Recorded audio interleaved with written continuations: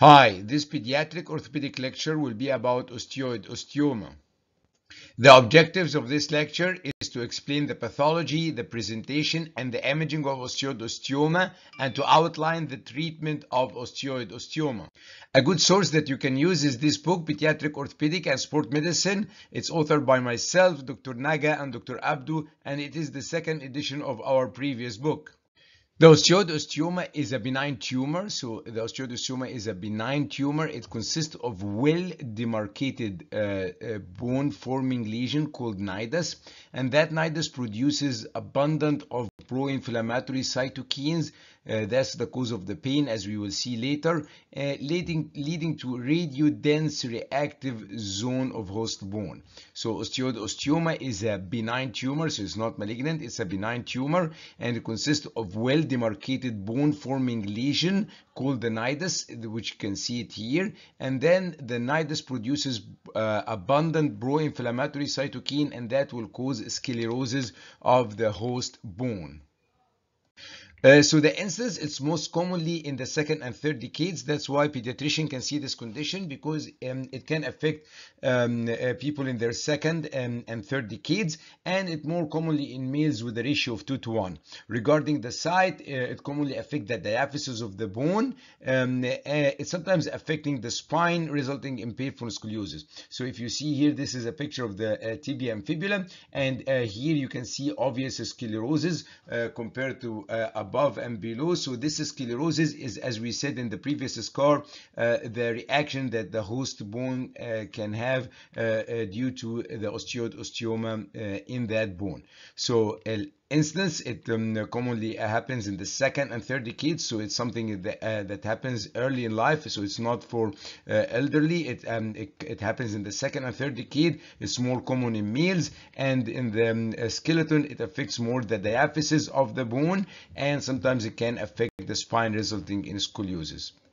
Patient with osteoid osteoma will present with pain. This pain has certain characteristics.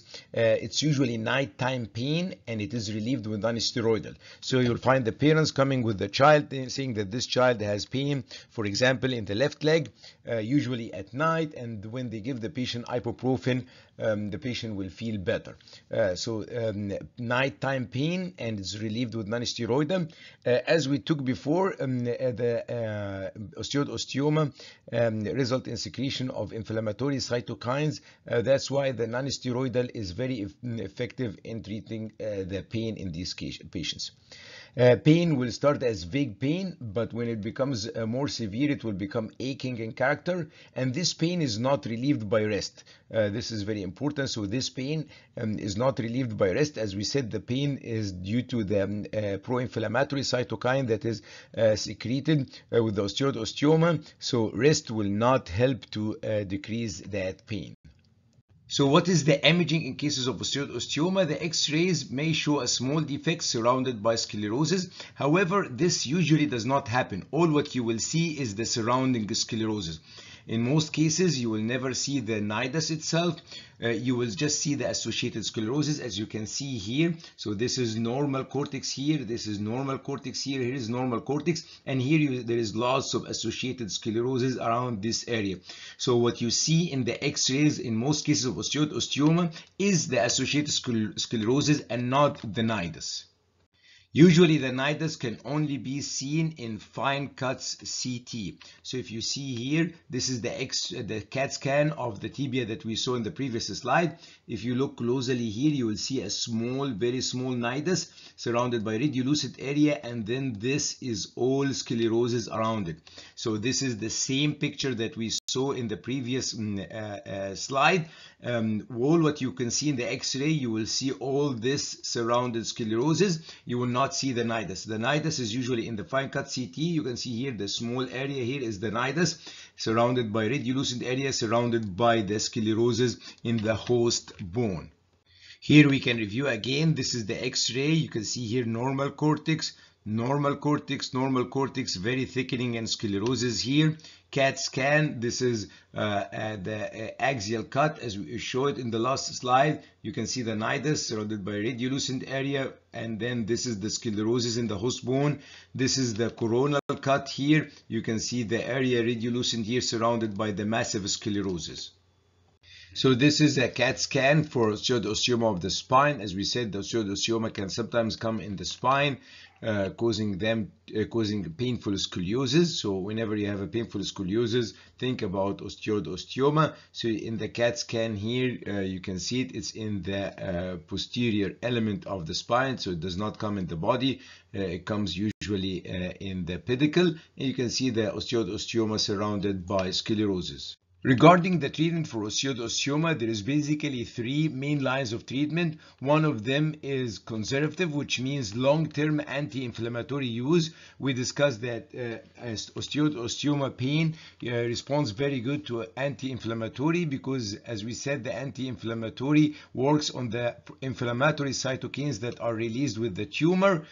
So you can do long-term anti-inflammatory, as the osteoid osteoma usually tend to burn out over time. However, you need to know that this treatment may require 1 to 2 years before improvement in the pain symptoms. So the first thing is a conservative, non-operative, which basically means giving the patient anti-inflammatory to control the pain.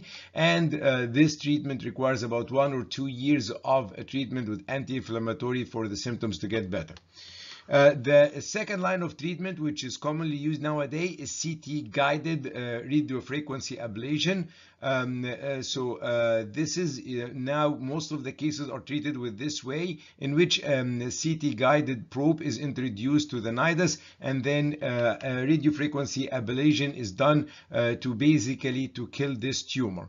The third type is surgical excision, and this is reserved for lesions that are refractory to ablation, or if the site is dangerous to do radiofrequency ablation. So if, for example, the osteoid osteoma is very close to the spinal cord, for example, it's not safe to do radiofrequency ablation, or if it's subcutaneous and you're worried about skin complication, it may be also not suitable for radiofrequency ablation. In these cases, surgical excision is the line of treatment. So this is an example of the CT ablation. You can see here, this is the CT that we showed before for the osteoid osteoma, and this is a CT ablation. So probe is introduced under CT guidance, and when it exactly in the lesion, radio ablation is done to kill the tumors. Thank you. All my videos are for educational purpose only. Please consult your doctor before any decision.